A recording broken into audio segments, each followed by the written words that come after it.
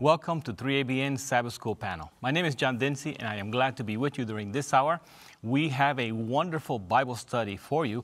We're studying lesson number 10, Satan's Final Deception, the quarterly 3 cosmic messages. It's an exciting study, a study needed for this time. We're studying about the 3 angels' messages of Revelation chapter 14. So we hope you have your Bible and you're ready to start this lesson study. If you don't have one, you can go to 3ABNSabbathSchoolPanel.com. You can download one for free. I'd like to introduce first to my left, Pastor Daniel Perrin. Welcome. Well, thank you. I'm glad to be here. I have Monday's lesson, The Old Lie of Immortality. Oh, a good lesson. We also have Pastor James Rafferty here. Tell us what you have. Well, good to be here, Johnny. I have Tuesday's lesson, which is entitled Babylon, the Center of Sun Worship. Oh, another wonderful lesson. Pastor John Lomacang, tell us what you have. Mine is Wednesday, A Call to Faithfulness. And I'm looking forward to it because I know Pastor Mark put some good content in here. Amen, amen. Sister Shelley Quinn, welcome. Oh, I'm so privileged to sit here with you. We learn so much from each other, actually, as we do these deep studies. I have Thursday, Grace for Obedience, and there's no other way you can obey. Amen, amen. Please lead us into the prayer, please. Oh, absolutely. Abba, Father, we come before you in the name of Jesus, thanking you, Lord, for all you've done to save humanity, for all you continue to do. How we thank you for revelation and specifically, Lord, for your precious messages found in the 3 angels' message and warning to us. Oh, Lord, send your Holy Spirit now to speak through us. Let him be the teacher. We give you all the praise and honor and glory. We love you, Lord, and we thank you. In Jesus' name, amen. Amen. Amen. Amen. Well, we begin our study with the portion in Saturday and Sunday. And the memory text is from John chapter 17, verse 17. The Bible says, sanctify them by your truth. Your word is truth. For this week's study, we are going to look at Revelation chapter 12, verse 9, Revelation chapter 16, verse 13 and 14, also 1 Thessalonians chapter 4, verse 16 and 17, and Ezekiel 8:16, Ezekiel chapter 20, verse 1 through 20, and Revelation chapter 18, verse 4 and 5. And I'd like to start by reading Revelation chapter 14, verse 12. And it says there, this is the second angel's message, it says, and another angel followed, saying, Babylon is fallen, that great city, because she has made all nations drink of the wine of the wrath of her fornication. This lesson is important because we are living very close to the times when all of the things you see mentioned there in Revelation chapter 14, beginning in verse 6, it has already begun, as you have already heard in the previous lessons. The first angel's message about the hour of his judgment has come. That has already begun.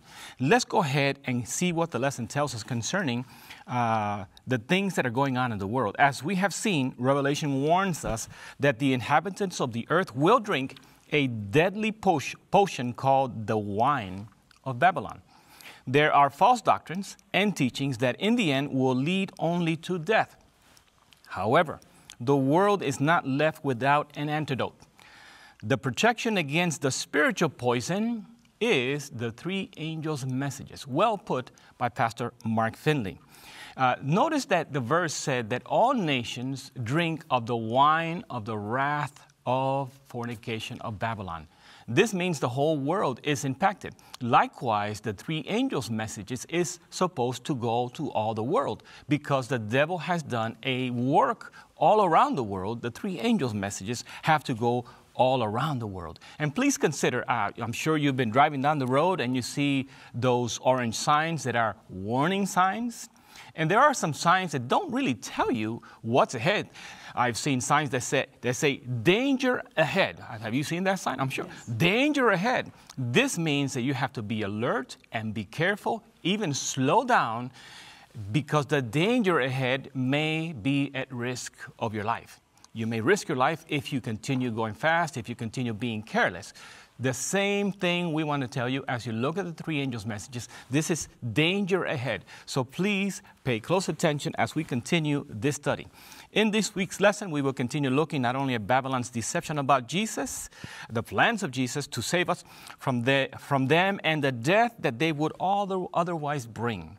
Sunday's portion of the lesson is the way that seems right in a man's eyes. You know, it's interesting that as you look at the world, I've been around for a few years, and I can tell you that some things that in the past was considered unacceptable now seems to be acceptable. You can, by taking a look at television, you can see the history of television. There was a time, I don't know if it was the 50s or 60s, you were not even allowed to show a belly button, but today the things have gone way out of control. And words on the regular home television sets that are coming out, before it was banned, but now they seem to be approved. And so we are living in dangerous times. Society now calls evil good and good evil.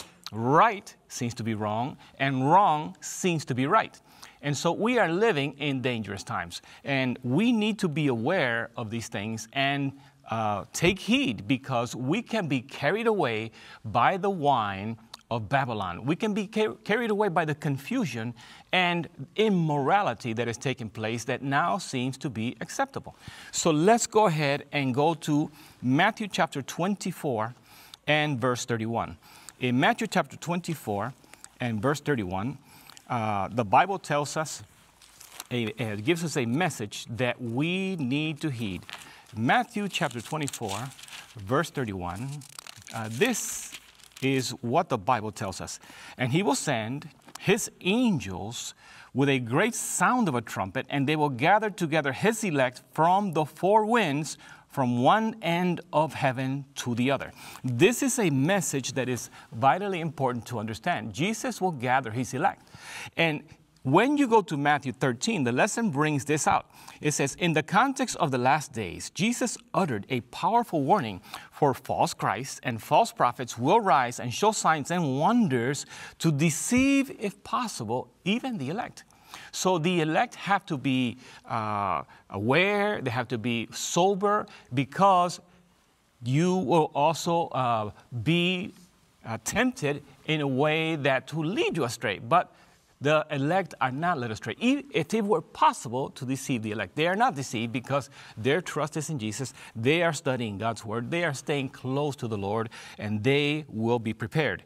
The deceptions in the last days will increase. If you think you're seeing deceptions now, greater deceptions will come. People are claiming to be Jesus. There are false prophets out there, unlike any other time of Earth's history. And their impact seems to be greater now, because before, you can have a person that claims to be a false Christ or a false prophet speak to a few people, and it would just stay in that local area. Today, these people can get on the internet, and they can reach hundreds, thousands, and maybe millions of people with false messages. And so we need to be careful. We need to study God's word, because God's word shows us the way, the truth, and the life. Revelation chapter 12, verse 9, the Bible tells us, so the great dragon was cast out, that serpent of old, called the devil and Satan, who deceives the whole world. He was cast to the earth, and his angels were cast out with him. Satan has capacity to deceive. He has been practicing for several thousand years. And we need to take heed. We need to study God's word so that we are ready and we are prepared, and we will be able to, by God's grace, discern false doctrines and discern the deception that he brings to us. Mark Finley says in the lesson, obviously, God is going to have some faithful people in the last days, as he has had through the ages. However, the wording here shows just how widespread Satan's deception really is. If it were possible, he would try to deceive the very elect. Please join me in 1 Corinthians chapter 10, and we're going to start in verse 13. 1 Corinthians chapter 10. This is what the Bible tells us. Therefore, let him who thinks he stands take heed lest he fall. This is a warning for us. Let him who thinks he stands take heed lest you fall. If you think, I've got it all together, I know all the doctrines, I know my Bible, I am not going to be deceived. We need to be connected to the Holy Spirit, and the Holy Spirit will guide us. Continuing on in verse 13, no temptation has overtaken you except such as is common to man. But God is faithful, who will not allow you to be tempted beyond what you are able, but with the temptation will also make the way of escape that you may be able to bear it. We can thank God that He is ready to give us the help we need when we need it. Proverbs 14, verse 12. Proverbs 14, 12. There's a message for us. Notice, and this is really the title for this Sunday's lesson. There is a way that seems right to a man, but its end is the way of death. And so the times are going to be so dangerous that we are going to see fulfillment of things that Jesus has mentioned. Matthew chapter 24. You can look at Luke chapter 23 and other places in the Bible, Daniel, Revelation. Jeremiah chapter 17, verse 9 is a scripture that we bring to your attention. The heart is deceitful above all things. What? The heart is deceitful above all things? You have a heart. And so you need to be careful because the Bible says the heart is deceitful above all things and desperately wicked. Who can know it? And this is why we should not depend on ourselves. We need to depend on Jesus Christ. Jeremiah 17:10. I, the Lord, search the heart. I test the mind, even to give every man according to his ways, according to the fruit of his doings. So, we need to stay close to the Lord. The Lord is our strength. The Lord is our guide, our counselor, and the Holy Scriptures are a lamp to our feet and a light unto our path. Isaiah 5:13. Therefore, my people have gone into captivity. Why? Because they have no knowledge. Why did they go into captivity? Because they have no knowledge. Their honorable men are famished, and their multitude dried up with thirst. So, there's knowledge in the Holy Scriptures. And if we take time to study, prayerfully study God's Word, we will be protected from the deceptions that are already all over the place. Every wind of doctrine is blowing. We need to, as the Bereans, go to the Bible and see for a thus saith the Lord. Amen. So are you studying the Bible daily? Are you taking time to study, to put yourself in the hands of the Lord so that when deceptions come, you have the protection of Jesus. He is a strong tower and our refuge and strength in time of need, and this is a time of need. Mm-hmm. Thank you, Pastor Dinsey. I'm Daniel Perrin, and I'm sharing Monday's lesson, which is the old lie of immortality. And maybe you've heard the phrase, that couldn't be farther from the truth. Mm-hmm. That certainly applies to this lesson. And I want to share a statistic with you that maybe you've heard, and it is this. 10 out of 10 people die. And virtually nobody likes it. Maybe there are a few here and there, but there is good news in God's Word about death. And there are people who don't know that there's good news about death as they approach it, or as it's a part of their family. They don't know what comes next, and they really have no hope at all. But the trouble is that wherever there is good news, there is an old lie and an old liar hanging around to trip you up. So the good news is this. God alone has life, eternal life, in Himself. We don't have it. And He gives that life to those who receive Him. Those who die, they rest in the ground, they rest in the grave, and they wait until the resurrection when Jesus shall give them that life. And so this truth keeps us connected to God because He's the source of our life. The lie is this. You have life in your own self that cannot be taken away from you. Now, along with this lie comes several other lies, which I'll get to in a minute. But this lie disconnects you from God because you have life in yourself. You don't need it from another source. And this lie comes from all sides, and for good reason. We want to beat death. We're susceptible to this. And you find it in modern culture. TV sitcoms, you'll see it, people referencing spirits coming back. Reality shows, documentary shows about ghost hunters or haunted houses. You can look through so many movies, and you shouldn't.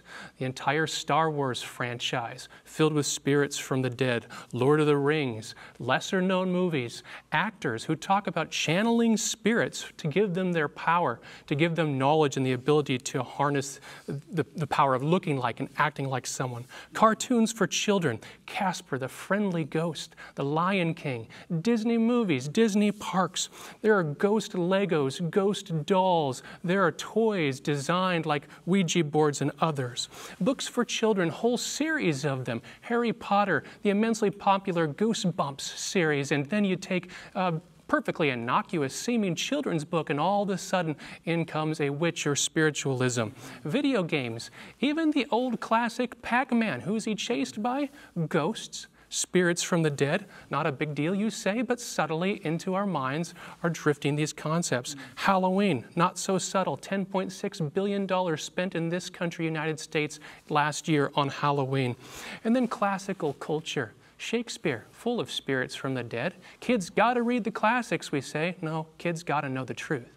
You take Charles Dickens, A Christmas Carol, one example out of many, and I don't need to go much farther except to say that it doesn't matter how far you go back and what we read, what we write, we see this stuff.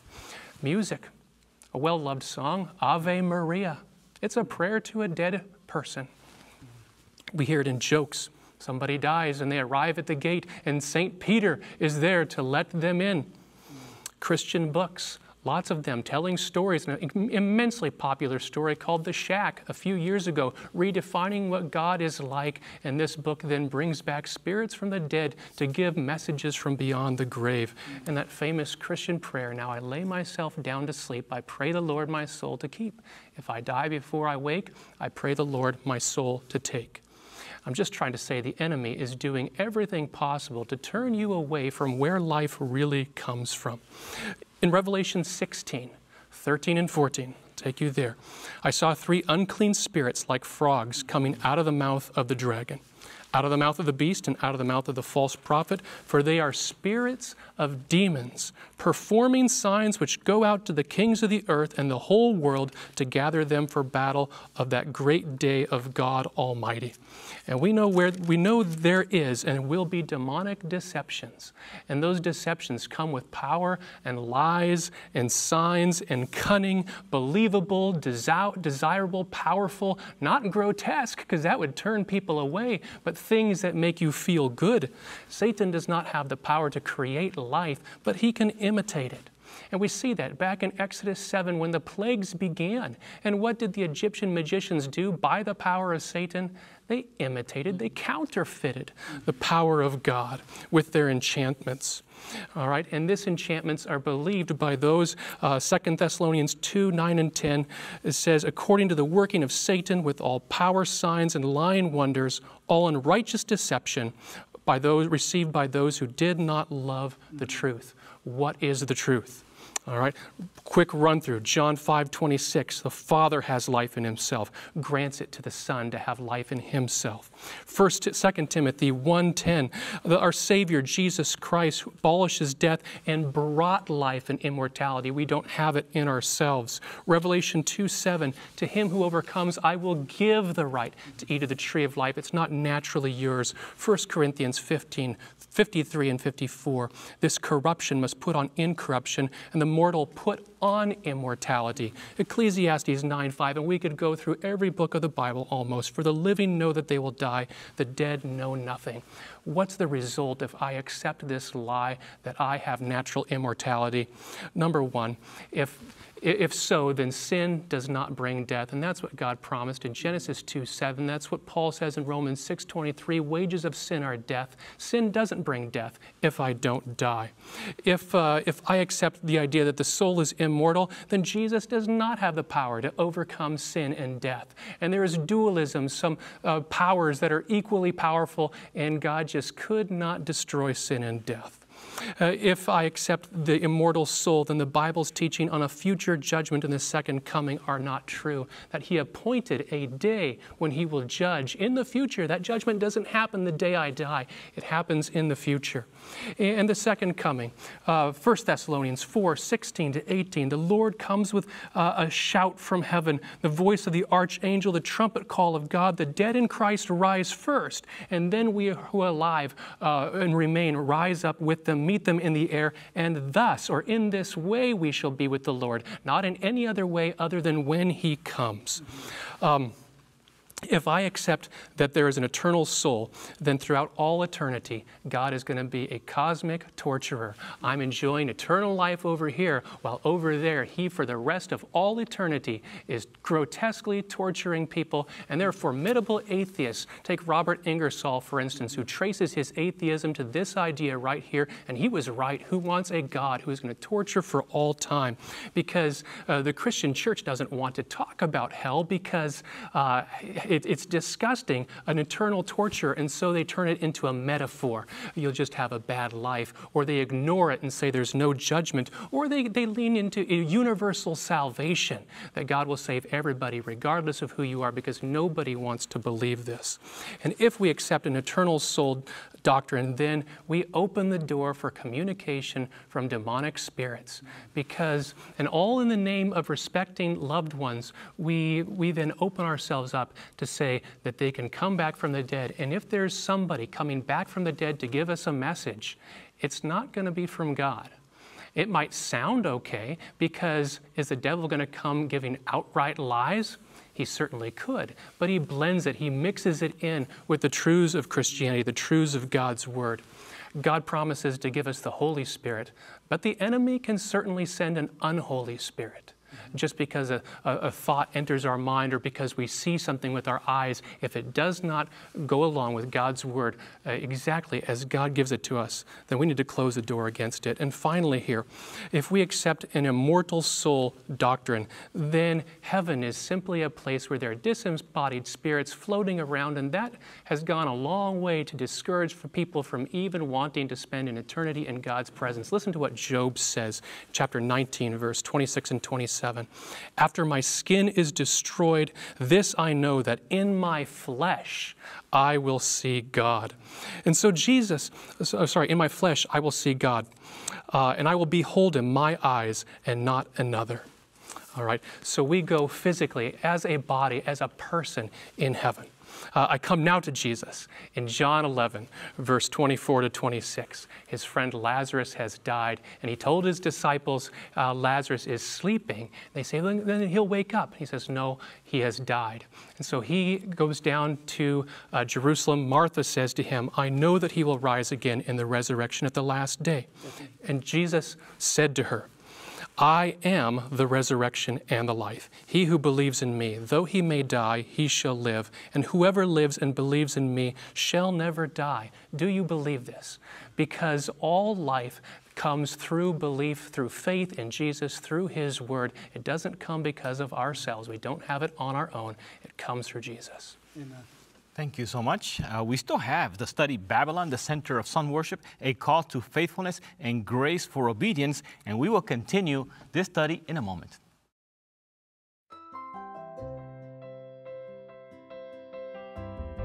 Ever wish you could watch a 3ABN Sabbath School panel again? Or share it on Facebook, Instagram, or Twitter? Well, you can by visiting 3ABNSabbathSchoolPanel.com. A clean design makes it easy to find the program you're looking for. There are also links to the Adult Bible Study Guide so you can follow along. Sharing is easy. Just click share and choose your favorite social media. Share a link. Save a life for eternity. Thank you. We are back, and we are ready to continue this study with Pastor James Rafferty. I have Tuesday's lesson. It is entitled Babylon, the Center of Sun Worship. And we're going to be looking at a text in the Old Testament, book of Ezekiel, Ezekiel chapter 8 and verse 16. I don't know if you realize this, but we've been talking about the first angel's message, which calls us to worship God and directs us to the creation week and also to the commandments, and specifically highlights the seventh-day Sabbath or Saturday. But a lot of people don't realize that sun worship or Sunday worship is not a new phenomena. It's as old as the Bible. In other words, you can go back into the Word of God, back to God's people in ancient times, and you can find this conflict between worshiping God on the Sabbath and worshiping the sun is present. And we're going to see that in the book of Ezekiel. Ezekiel chapter 8, verse 16. Ezekiel is brought in to the inner court of the Lord's house. He's in vision now, and God is showing him things concerning the apostasy of God's people. And behold, at the door of the temple of the Lord, between the porch and the altar, were about 25 men, with their backs toward the temple of the Lord, and their faces toward the east, and they worshiped the sun toward the east. So what we have here is we have God's people, God's covenant people, God's called people turning their back on the temple, turning their back on the worship of God, turning their back on the Sabbath, and worshiping the sun toward the east. Now when we look at this, we realize, and this is what the quarterly brings out, sun worship was prominent in Egypt, in Assyria, in Persia, and certainly in Babylon. In his book, The Worship of Nature by James G. Frazier, he makes this observation that in ancient Babylon, the sun was worshipped from immemorial antiquity. And that's volume 1, page 529. So it may seem surprising, the quarterly goes on to say, but at times, Babylonian sun worship influenced the worship of God's people in the Old Testament. Did you know that? In other words, God's people were in apostasy, rejecting the commandments of God, rejecting the faithfulness of God before they were taken into Babylonian captivity. And you might even say that God brought them into Babylonian captivity because not only of their apostasy, but because of the need that God had to bring the light of the truth of the gospel to the Babylonians. God's people had failed to do this. You might say, well, if they failed to do this, why do you take them into captivity? Because during that captivity, there were those who were awakened to their need of having a relationship with God, like Daniel, Azariah, Mishael, and Hananiah. And they were committed themselves to the Lord, as Daniel did. They purposed to serve God with all the heart, and God used them as evangelists. All of them became evangelists, and they began to share the messages of, we could call it the three angels' messages in a sense. They began to share the message of the everlasting gospel with Nebuchadnezzar. Nebuchadnezzar was the epitome of Babylon. We were talking about the principles of Babylon, not only the sun worship, but the intoxication. You know, Nebuchadnezzar was the first person to act as though God hadn't revealed things to him, to act matter intoxicated. And God said, okay, you're going to act that way? I'm going to let you be that way. And for 7 years, Nebuchadnezzar was like a madman. He was out there, you know, eating grass and acting like a wild animal. His kingdom was taken from him for 7 years. God allows us to reap the consequences of those things that we choose to believe or to do. And that's what we see here in the context of the three angels' messages. But going back here, so you go to history past. This is before the Christian church. You have the church of the Hebrews, the church of the Israelites, and they compromised their faith and began to worship the sun and turn their back on the Lord. Then God brings a revival. Jesus Christ, Messiah, comes. The Holy Spirit is poured out. Christ is sacrificed for our sins. The early church, with the outpouring of the Holy Spirit, goes forth to proclaim the gospel. But as the centuries pass, guess what? Satan comes in with his same deceptions. That's what we're talking about here. We're talking about Satan's final deceptions. And he decides, you know, I was able to do it one time before, I think I can do it again. And so he begins to bring this sun worship back into the Christian church. How does he do it? Well, here's what the quarterly goes on to say. In the early part of the 4th century, the Roman Emperor Constantine became a Christian.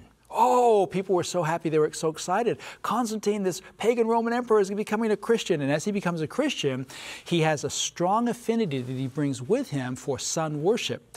And so what he decides to do is he decides to bring sun worship into his new Christian faith. His whole army is baptized through the river, and sun worship becomes a day venerated by the Christian faith. It's talked about here in the history and decline of the fall of the Roman Empire by Edward Edward Gibbons. He says, the sun was universally celebrated as the invincible guide and the protector of Constantine. Constantine also passed the first Sunday law. This edict stated, on the venerable day of the sun, let magistrates and the people residing in the cities rest. Let all workshops be closed. That was the edict of Constantine, AD 321. So when we look at what took place in Israel with the Hebrews, with the apostasy and the turning away from God, it's not surprising, as successful as that was, that we see a repeat of that taking place in the Christian church.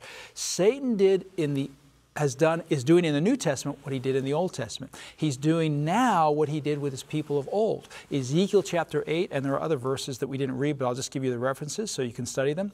2 Kings chapter 23, verses 5 and 11, tell us that God's people apostatized and they started worshiping the sun. They started following the sun worship of the pagans around them, of those who were worshiping other deities around them. And then we find the same thing taking place in the New Testament era. God's people eventually apostatized. Paul talked about this in 1 Thessalonians chapter 2. There would be an apostasy, a falling away from the faith, and that transition would take place to this man of sin. Constantine began that transition. He became a Christian, baptized his army, and brought in this sun worship in a way that venerated what he had always practiced as a pagan, but made it Christian. Now, a lot of people don't know that. They think, oh, well, I worship on Sunday because that's the day Jesus rose from the grave. I worship on Sunday because, you know, that's the day the apostles met together and broke bread. By the way, they broke bread on every day of the week and not just on Sunday. Oh, I worship on Sunday because it's a tradition. I worship on Sunday because that's what our church does. They don't realize that sun worship goes all the way back to pagan religion and not to biblical religion. So we've been looking at this message, this everlasting gospel message, and the last call to that message is to worship Him. And we can see the reason why that call is made is because we've forgotten what God told us to remember. What God wanted us to remember was the seventh day. Why? Well, the Sabbath was instituted in Eden. It's a reminder of all that God has done for us without us. Like the gospel, the Sabbath teaches us to cease from our works and rest in God's works. It's a sign of Christ's perfect work for a freedom from slavery for us. It's a sign of God's power of sanctification, of His power of salvation, of His power of eternal redemption. Ezekiel chapter 20, verse 12, and Isaiah 66, 23, and Deuteronomy 5:15. The Sabbath points to God's recreative power, reminding us that God spoke worlds into existence and He can speak into you a new creation. It's the creative power of God to recreate us a new heart, 2 Corinthians 5:17 and Psalm 51, verse 10. On the other hand, Babylon teaches that God did not create the world in 6 literal days. It embraces a form of evolution and therefore casts doubt upon the power of God and the Sabbath as a memorial of that power. Here's a summary of what Babylon teaches regarding creation. U.S. News and World Report, November 4, 1996. Did God create mankind in His image, as the Bible says, or did humans evolve from animals, as Darwin theorized nearly 150 years ago? According to John Paul II, evolution may be a better explanation. In his message to a meeting of the Academy of Sciences, which has taken the origin of life as its theme, the statement of John Paul reflects the Church's acceptance of evolution. The statement is unlikely to influence Catholic schools, where evolution has been taught since the 1950s. Indeed, reading the entire Bible literally has not been a dominant practice among Catholics through much of the 20th century, and that was Time magazine, November 4, 1996. So 2 magazines reporting on the teaching of this church, basically saying they've embraced evolution. And what can you expect? Because the Sabbath is not only a sign of God's power to save us, to sanctify us, to redeem us, it's also a sign of His creation power, that He is the Creator. And if you reject the Sabbath, you reject the Creator, and of course you're going to embrace evolution. I mean, the Bible says that God spoke and it was done. He commanded, it stood fast. Psalm 33, verse 9. Part of the wine of Babylon is the idea that we evolved, which suggests that we are naturally becoming a better species. If we believe the theory of evolution, we don't really need a Savior. We just need time. Time in purgatory. Time to do penance. We just need time and we can save ourselves. The human race is evolving. We're getting better. Salvation from sin is just a matter of time, not faith in a Savior. Thus, evolution and the basic teaching of Babylon go hand in hand. Friends, don't drink the wine of Babylon. Come out of her, my people. Amen. Thank you, James. Wow. This lesson is concentrated, and we're going to continue on that very vein because you might hear a passion in all of our speakers and presenters because this is it's a life-saving message. It's not a doctrine that the Adventist Church embraces in lieu of all the other teachings of the Bible. It's a message that God wants the world to know. He wants the people of the world to know, whether you are religious or not, whether you are Christian or secular, whatever the category, everyone is going to stand in judgment one day before God. Why stand in judgment unprepared when an opportunity for salvation and a way out of this city of confusion, this fallen system of Babylon is being offered by God's Word? And so many Christians are told not to read Revelation. Well, if I were the devil, I would say the same thing. Don't read Revelation because you'll find out what I'm doing to you. Revelation reveals the massive depth and layers of deception that has gripped the Christian world today. Revelation reveals the dark, sinister side of Satan's system of falsehoods, of deception, of lies. 3 unclean spirits out of the mouth of the dragon, the beast and the false prophet. The dragon, spiritualism, the beast, Catholicism, the false prophet, apostate Protestantism. Those who at the beginning claimed to be holding to the Bible and the Bible only. When Martin Luther began the Protestant Reformation, it was a call back to the Word of God, but it was not fully restored. There were other teachings, Calvin, Zwingli, Huss, Jerome, Wycliffe, and the list goes on and on. When the American Bible Society was established, all the true doctrines had not yet been fully restored. When the Adventist Church began in 1863, coming out of the 1844 misunderstanding of the Second Coming of Christ by William Miller, the truth of all these doctrines had not yet been fully restored. But we're living in a day and age where they have been fully restored. And yet there are those who have stopped somewhere along the way and say, I want to maintain this darkness that was taught 1,500 years ago or 1,800 years ago or 500 years ago, like in 1920s when this whole ideology of speaking in tongues was infiltrated into America.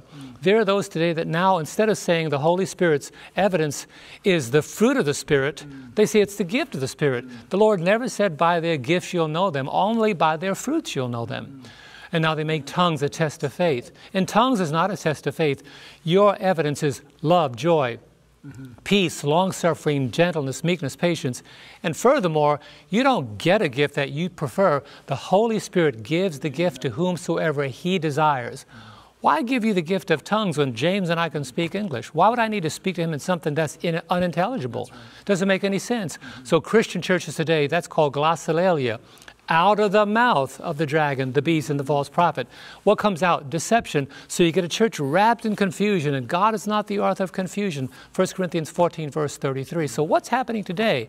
Babylon is fallen. That's why this lesson is entitled, A Call to Faithfulness. Now, where can we find our defense? Psalms 91 and verse 4. He shall cover you with his feathers, and under his wings you shall take refuge. Don't miss this. His truth shall be your shield and buckler, or your shield and defense. Today we are, the Christian church is defenseless on a large degree because they have not accepted truth. They have fought against truth. Remember the Sabbath to keep it holy. Preachers say forget. Preachers say we have a different day. Preachers say it was just for the Jews. Lies, lies, and more lies. It's scriptural. It's established by God. Watch this. Solomon says, remember the Creator in the days of your youth. Every pastor says, young people need to know the Lord. Dr. Luke says, remember Lot's wife. Not a pastor on the planet will argue with that. But God says, remember the Sabbath to keep it holy. And the devil plugs in his demonic pastors who say, don't do what God says. Follow Solomon, follow Dr. Luke, but don't you dare follow God's remember. Who do you think is behind that? Nobody but the sinister enemy that is against the truth of God. What has happened to the church? Isaiah 4, verse 1. And in that day, 7 women, 7 churches, shall take hold of one man, the man Christ Jesus, saying, watch, this is what happened. We will eat our own bread, the bread of life. Man shall not live by bread alone. We'll eat our own bread. We will wear our own apparel. We have our own standard of righteousness. Only thing we want from you, only let us be called by your name to take away our reproach. So today, Christianity is, to a large degree, just a name. But for it to be more than that, it has to be based on God's Word. How did something that God established to be so true get so distorted? Paul the Apostle gives us some answers. Romans 16, verse 18. For those who are such do not serve our Lord Jesus Christ, but their own belly. And watch this. And by smooth words and flattering speech, deceive the hearts of the simple.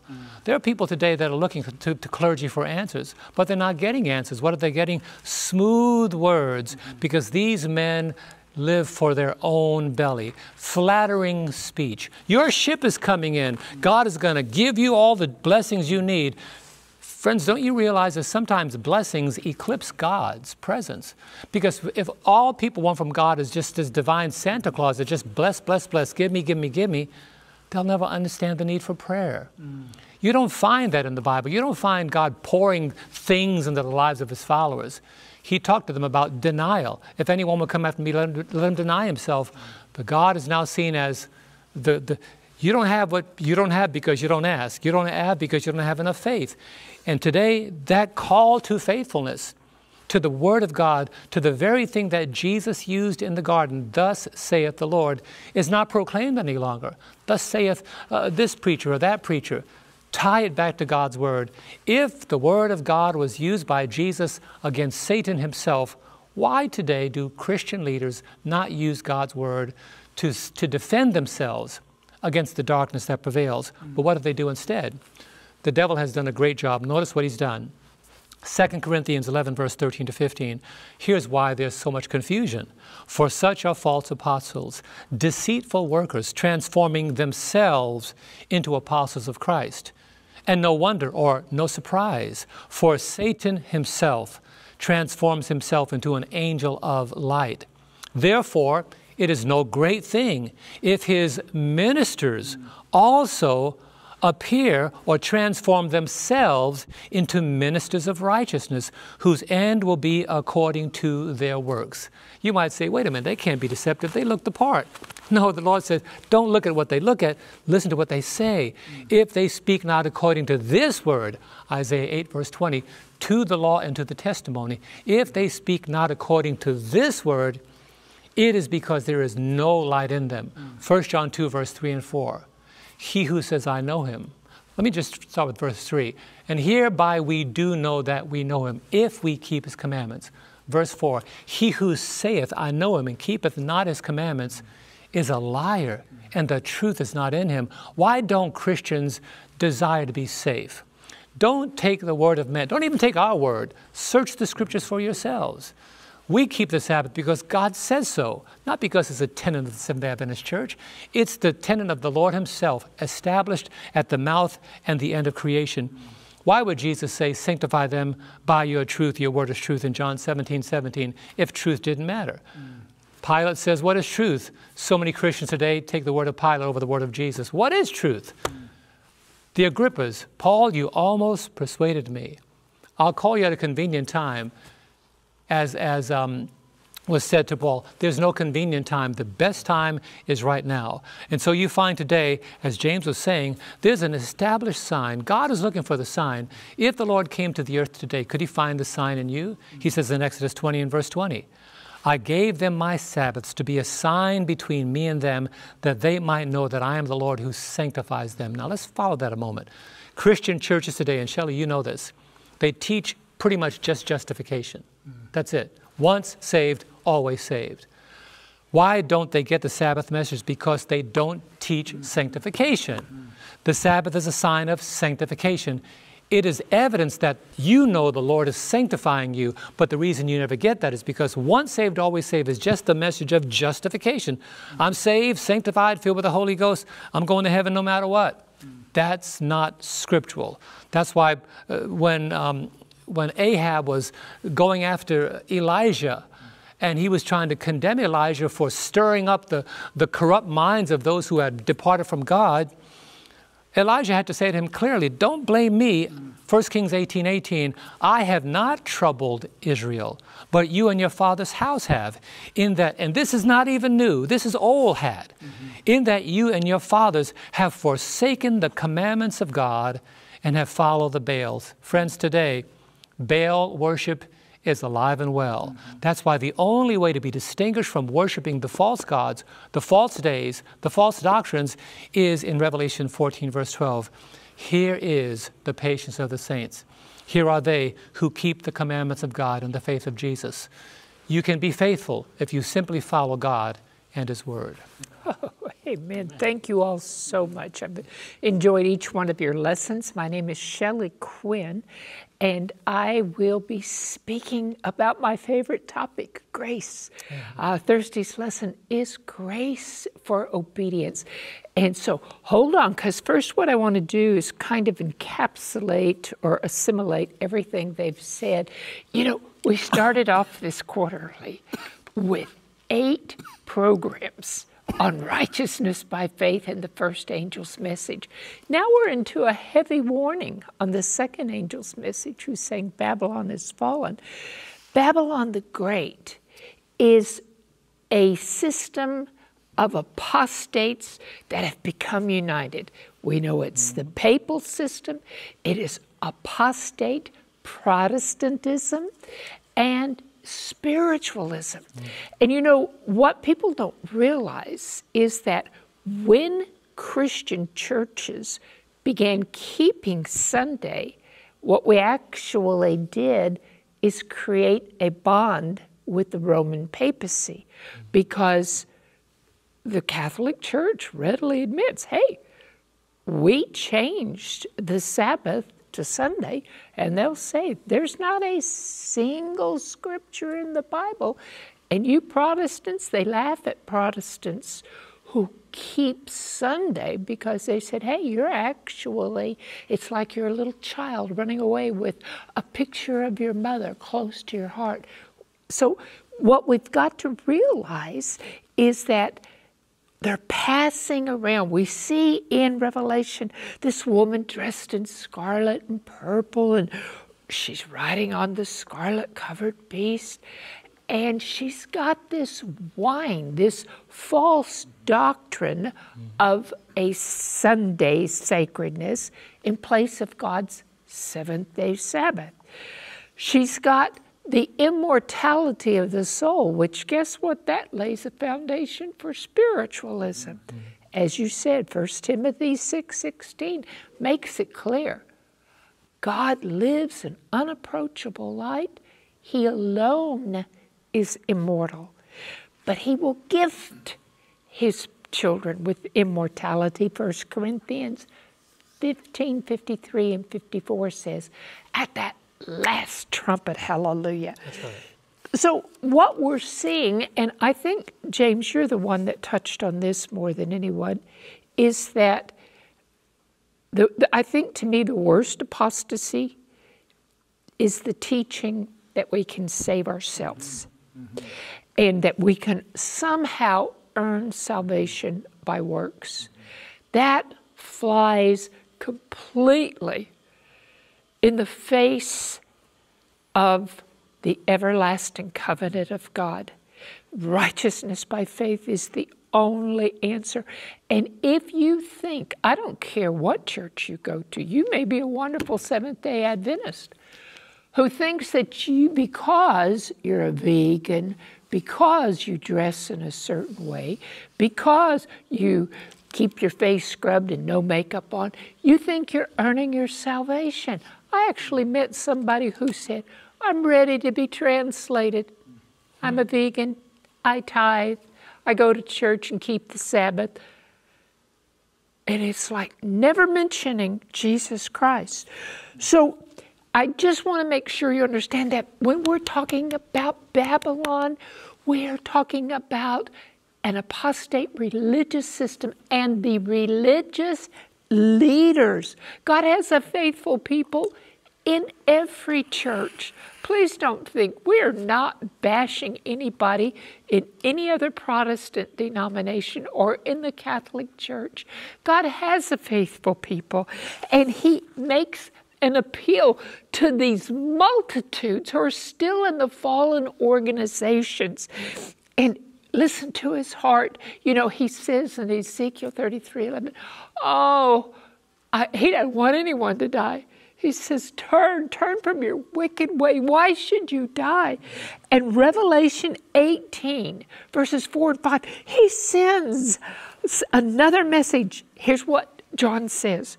I heard another voice from heaven saying, come out of her, my people. Come out of Babylon, lest you share in her sins, lest you receive her plagues. For her sins have reached to heaven, and God has remembered her iniquities. The Bible defines sin in 1 John 3:4. It says, whoever commits sin also commits lawlessness, for sin is lawlessness. It's to ignore God's law. It's to transgress or break God's law. 1 John 2:4, as you said, says, anyone who says, I know him and does not keep his commandments is a liar. If you say, I know Jesus, he's my Savior, but you're not keeping his commandments, the Apostle John says, you are a liar and the truth is not in you. 1 John 2:4. Romans 14:23 adds an element to the definition of sin. Whatever does not originate and proceed from faith is sin. We've got to have a faith, it's in the Word of God, and we've got to have a conviction that God has approved it or it's sinful. God's everlasting covenant of righteousness by faith, two aspects. The first is Jesus' life and death. When he died as a substitute on the cross for us, he justified us. If you accept Christ as your Savior, you are accepting that he paid your penalty for sin. That's to be justified, to be declared innocent, that you're acquitted because his righteousness is credited to you.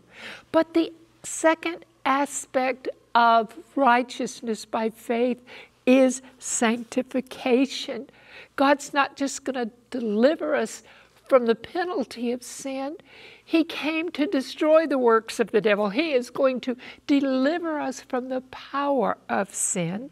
Right. And he, Psalm 85:10 says that mercy and truth met together, that righteousness and peace kissed. This happened at the cross. And it goes on in verse 13 of Psalm 85 that says righteousness goes before him and makes his footsteps a pathway. So here's the deal. We are saved by grace through faith. Do you know what grace is? The unearned, undeserved gifts of God. Do you know what the three greatest gifts of grace are? You've got to understand the gifts of grace to understand the effects of grace. Jesus Christ is the greatest gift of grace that God ever gave to the world. For God so loved the world, he gave his one and only begotten covenant Son. Then we've got the Holy Spirit, the power from on high. That's the second greatest gift of grace and the Word. So let's look. The Word gives us grace for obedience. We've got to have faith in God's Word. Romans 10:17 says faith comes by hearing, hearing by the Word. And in Romans 12:2, Paul says, don't be conformed to this world, but be transformed by the renewing of your mind. How is your mind going to be renewed so that, as he puts it, you can prove what is the good and acceptable and perfect will of God? Right here in the Word. That's why Jesus said in John 17:17, sanctify them, set them apart from evil by your truth. Your Word is truth. Right. The Holy Spirit gives us grace for obedience. He's given to all who accept Christ as their Savior. He teaches us. He empowers us. The Bible tells us in Philippians 2:13 that God works in us to will and to do his good pleasure. So how is God working in us? Oh, I love what Paul said in Ephesians 3:16. He's praying and he says, I pray that God would grant you, according to the riches of his glory, to be strengthened with might, with dynamite, dunamis power, through his Spirit in your inner man. And then it goes on and he says, that's so that Christ can dwell in your heart through faith. See, when the Holy Spirit is in you, Christ is dwelling in your heart through faith. Then you understand the love of God. And Jesus is grace for obedience. He came to save us from our sins. I've got to say this. Hebrews 7:22, he is the surety of the covenant. He's a surety from God to us. He guarantees from God to us, because 2 Corinthians 1:20 says all of God's promises are yes and amen in Christ. And we've already looked at Philippians 2:13. He's the surety from us to God that he's going to work in us to will and to do his good pleasure. You can only obey by grace.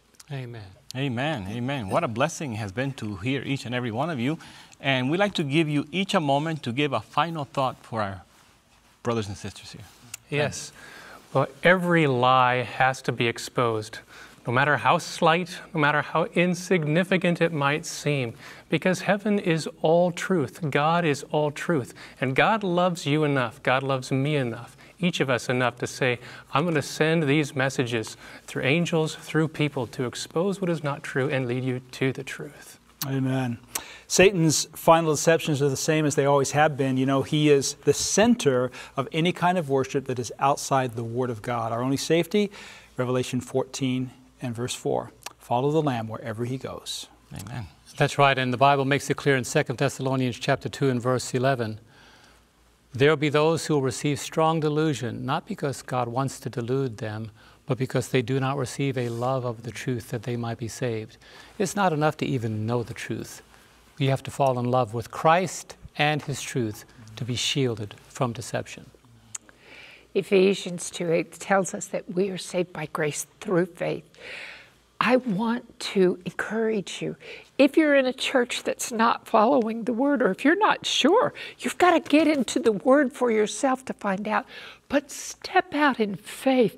God, by his grace, by the power of Jesus Christ living in you, by the Holy Spirit dwelling within you, and by the Word of God, you can walk in obedience and please God. Amen. Amen. Well, we thank Sister Shelley Quinn, Pastor John Lomacang, Pastor James Rafferty, and Pastor Daniel Perrin. And we want to thank you for joining us. I would like to leave you with the words of Jesus found in John chapter 16. And it says in verse 1 and 2, "These things I have spoken to you, that you should not be made to stumble. They will put you out of the synagogues. Yes, the time is coming that whoever kills you will think that he offers God service. This is going to happen again." So I encourage you to stay close to the Lord. Follow him with all of your heart. Next lesson is number 11, the seal of God and the mark of the beast, part 1. We'll see you then.